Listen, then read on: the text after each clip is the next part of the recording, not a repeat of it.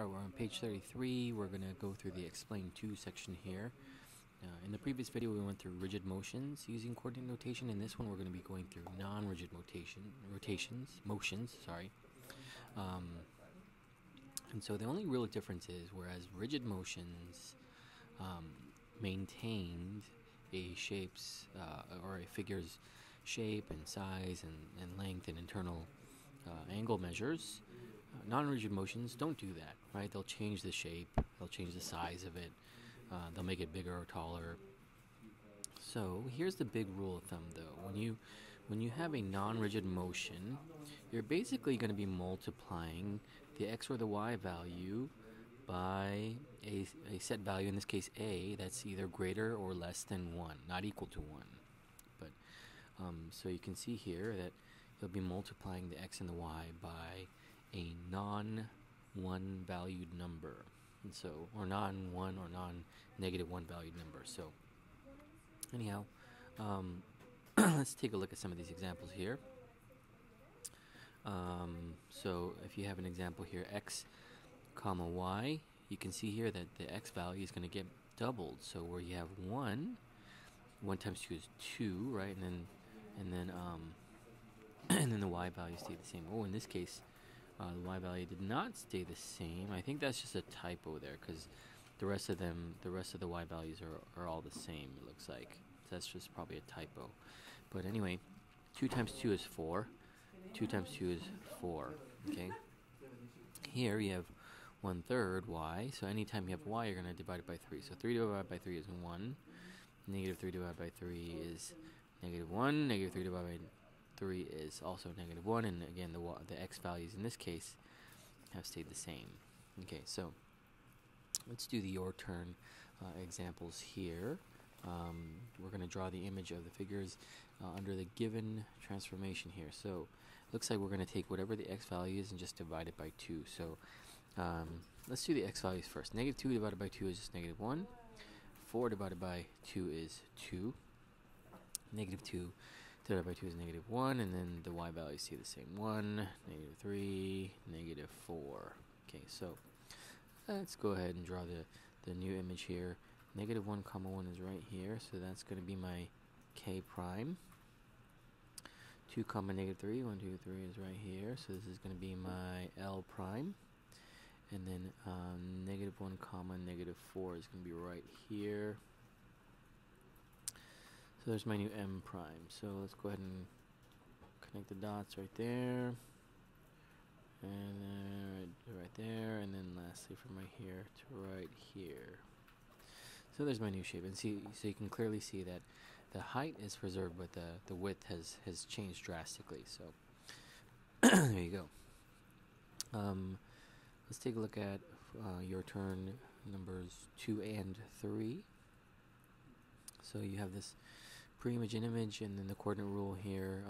You're going to double the x by a factor of 2, and a vertical compression in this case of 1/3. So I guess all we're doing is just copying this over. So let's see. Let's do the pre-image first. 2 comma 6 is up here. So this is my a. Negative 2 comma 6 is right there, and that's going to be my b. And then 2 comma negative 3, 1, 2, 3 is right here, and that's going to be my c.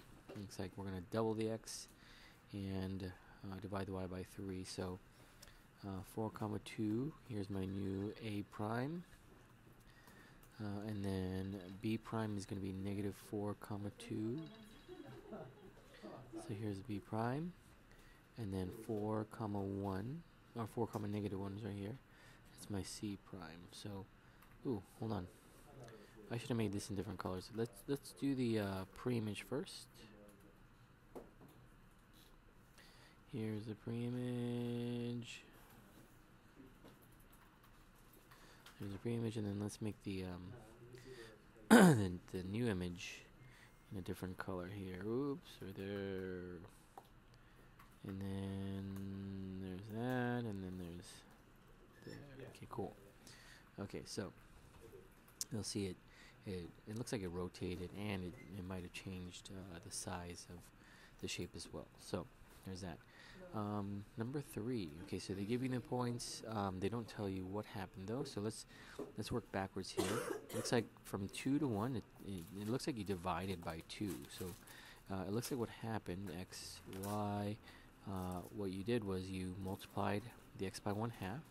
What happened to the y value? So 1 to 3. So it looks like you multiplied by 3, multiplied by 3, multiplied by 3. So 3y is what happened. That's a coordinate rule. So let's see. So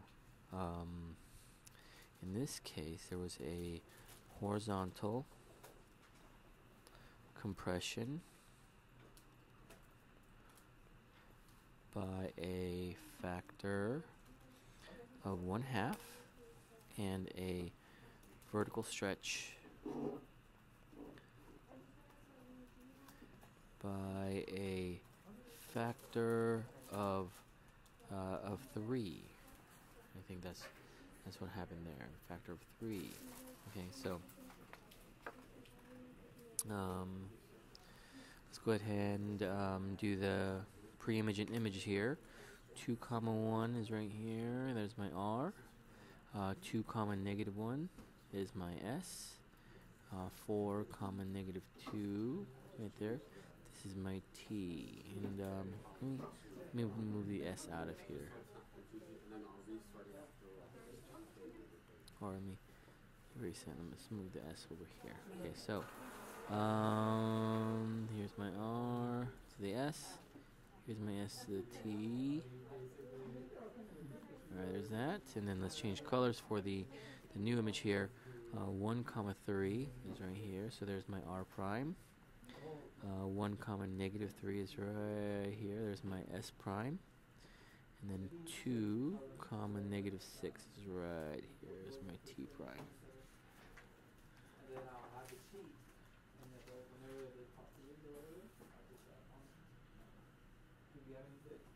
Okay, and I forgot to label my T prime there. Okay, so there we go.